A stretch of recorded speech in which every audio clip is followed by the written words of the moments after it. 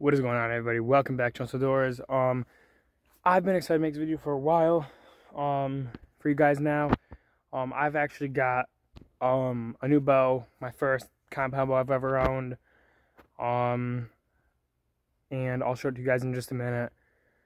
But I'm actually filming this a little bit before it comes. It comes in the mail today. The bow is just a bare bow with nothing on it. I have to do a build on it. I have arrow rests and everything coming, but that will be a separate video.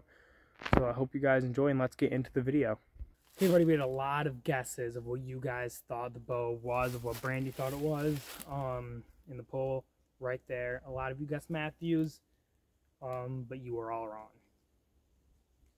Those of you who guessed Hoyt are also all wrong. But those of you who guessed Bear are also completely wrong, because I got a PSE. Here's what I got.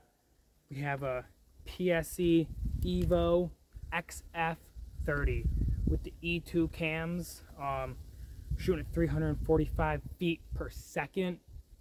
And right now it's 70 pound draw weight, with 27.5 through 31.5 draw length range, with axle to axle being 29.62 with a 90% let off. Brace height is 6.75. And yeah, but as you can tell, I need to get this bow built out more, because as you can see, there's no arrow rest on it. There's no sight on it. I have a stabilizer. I already put the quick attach on. But it doesn't have a peep sight.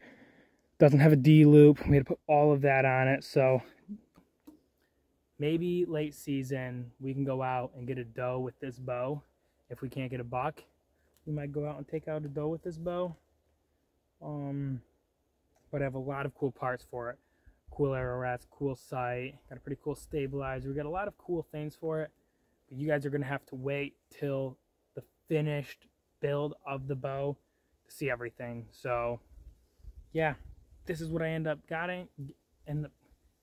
getting was a PSE Evo XF30 E2 cam. So